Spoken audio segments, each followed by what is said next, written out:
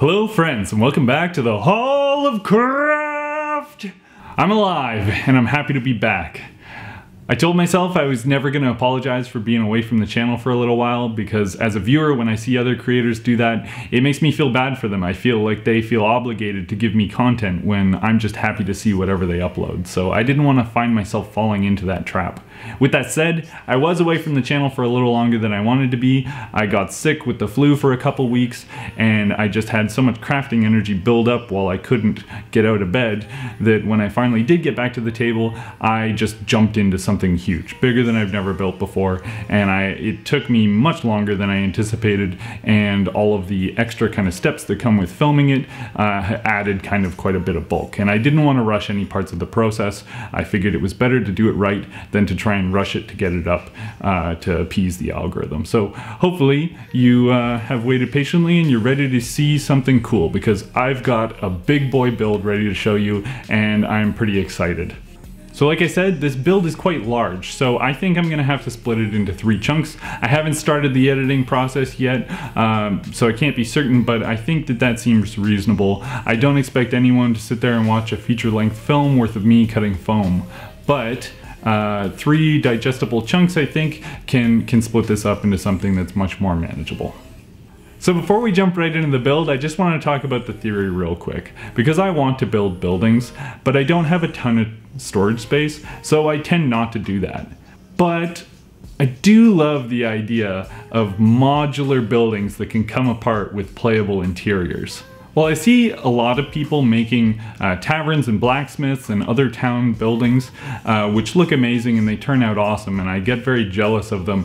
My rational brain can't bring myself to make them, because in my campaign I only put terrain down on the table when there's combat and we have miniatures to keep track of and all of kind of the nuts and bolts that come along with that. And I don't usually have combat break out in towns and taverns and blacksmiths. So while they look amazing, I find that those encounters on my table just kind of get theater of the mind role played, and those buildings wouldn't get a whole lot of use for me. So I was thinking a lot about what would get a lot of use for me, because then I can justify actually making it. And I've decided on a tower, and not just any kind of Pringles can dice rolling tower. I'm talking a big multi-level, fully functioning playable interior tower. So I've never built anything quite like this before, so I have no idea how it's going to turn out, but I'm really excited to do the build, and let's just jump right into it. So to start out this build, I'm going to draw some 10-inch diameter circles on some 1/2-inch thick blue polystyrene.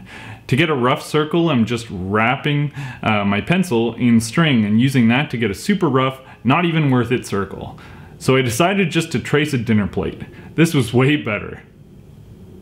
I'm going to do that 4 more times, because I want my tower to have 5 stories. Once I have those drawn, I'm going to very carefully freehand these on my Proxxon, because I don't have a jig or a thumbtack laying around.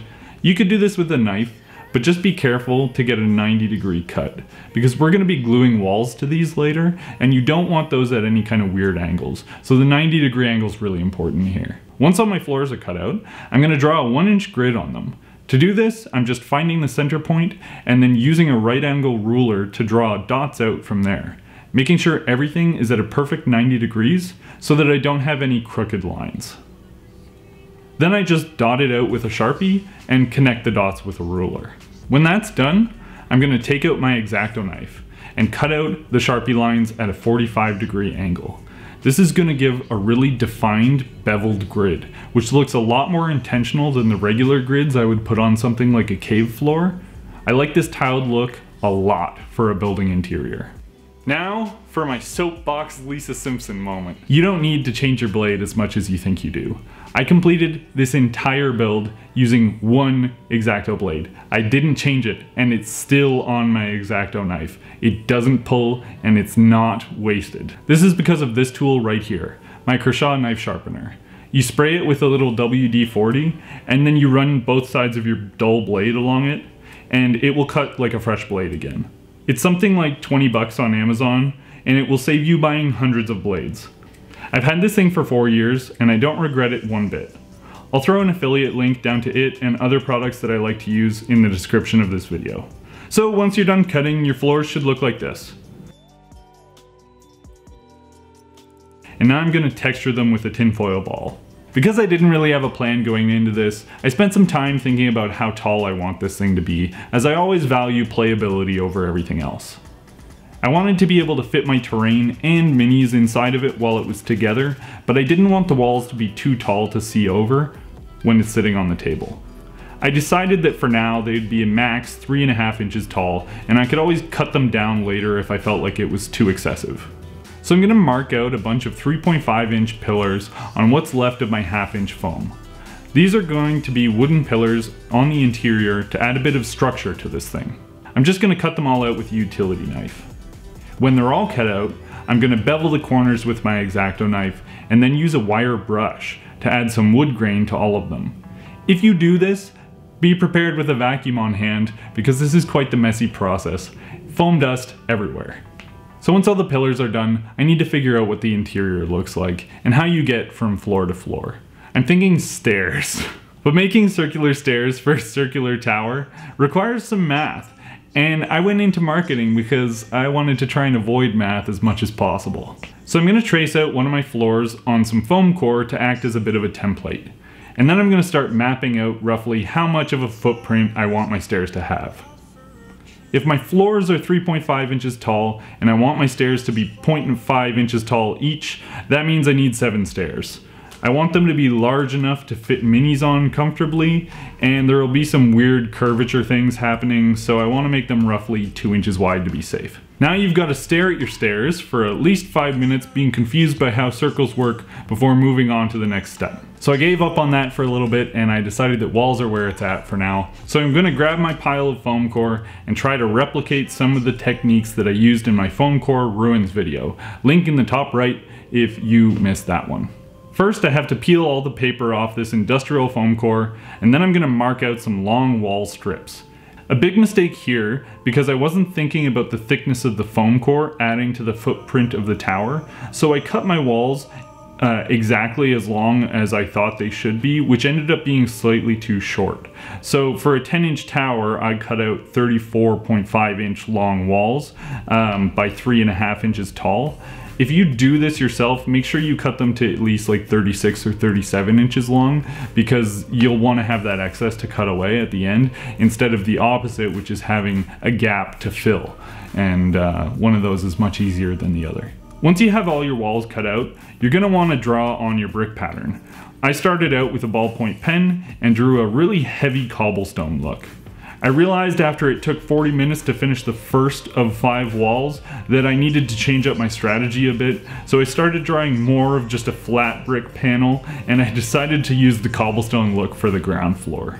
Make sure to have your bricks line up at the top and the sides. Do that 4 more times, or bribe your friends and family to help you out.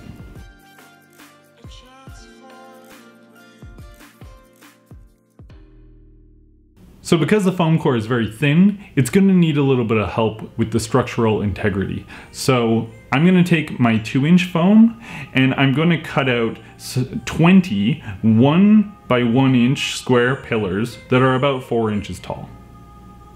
I want 4 for each floor to try and really give this thing a frame almost.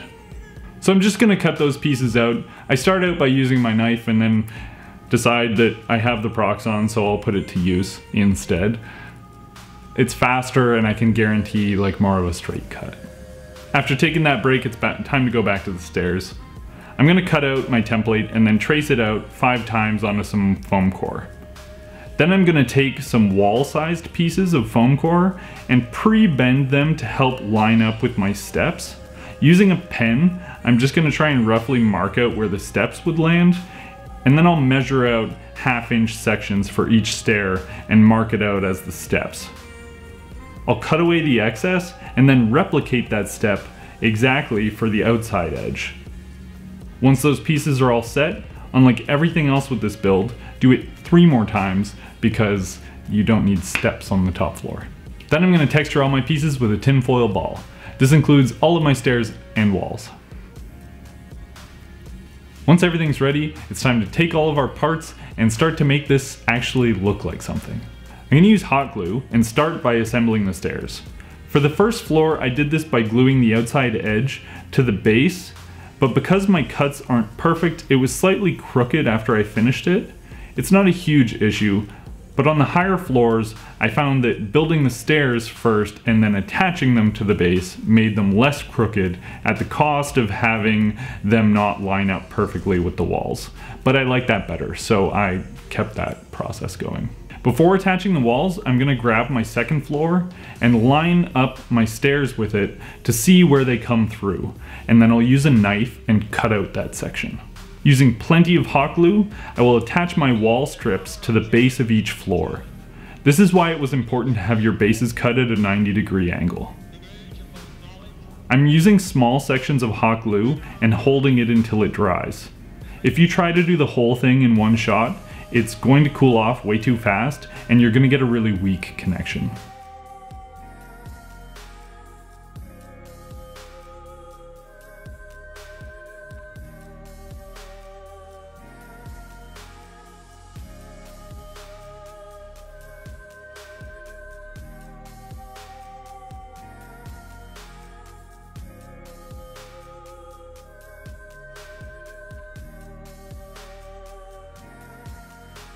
So to fill that gap, I'm just going to take one of my scrap foam pieces and cut a strip to fit exactly. And then I'll just glue it back into place with hot glue. Now I just replicate all of those steps on the second floor. I'm also going to use scrap pieces of foam to fill all of the gaps on my stairs so that they have more of a solid stone look and you can't really see underneath them. Here's the test fit. This is actually starting to look like something. After looking at the test fit, I decided that I wanted to be able to see more of the steps from the floor below when the floors are stacked on top of each other. So I used my stair template to trace out a rough amount of space on the bottom of the second floor, and then I cut that out the same way as before. Here's how it looks. Okay, now we've got a formula for success, and it's time to just grind out the rest of the stories. Cue building montage.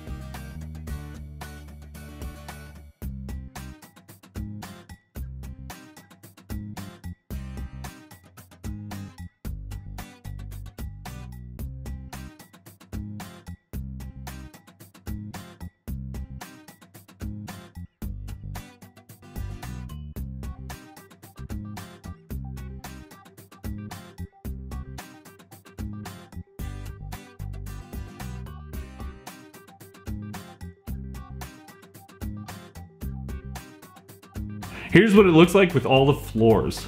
This is way bigger than I had imagined in my head. I have this habit of going way over the top, but I kind of like it. So I'm just gonna mark out with a little X where I want the front door to line up before I move on to the next step, which is taking my thick pillars and attaching them to the outside of this thing. These will act like brackets, helping ensure the floors line up straight, and it'll give the walls some extra support. I'm gonna space these out evenly around the pillar and make sure that I don't cover my door area. I'm really just eyeballing the space here. Before I glued them on, I decided I wanted to bevel the edges a bit. and then I textured them with some tin foil. Okay, time to glue them on. I'm just gonna absolutely cover one side in hot glue and then hold them in place until the connection is secure. So the pillars on the first floor are 4 inches because I want them to overlap by a 1/2 inch. But for all of the other floors, they only need to be 3.5 inches, so I'm gonna cut that away on the other 16 pillars. The Bard's Craft kitchen knife is perfect for this step. I'll link to his video about it and my video reviewing it in the top right. Okay, now that's done, I'm gonna glue them to the second story. The same way as before, making sure they line up as flush as possible with the pillars from the first floor. Repeat that for the first 4 floors, and here's what that looks like. I want to add a balcony to the top floor, so I'm gonna set the rest aside for now and trace it out on a full sheet of foam core. Then I'm gonna draw out a 2-inch wide balcony around it and cut all of that out.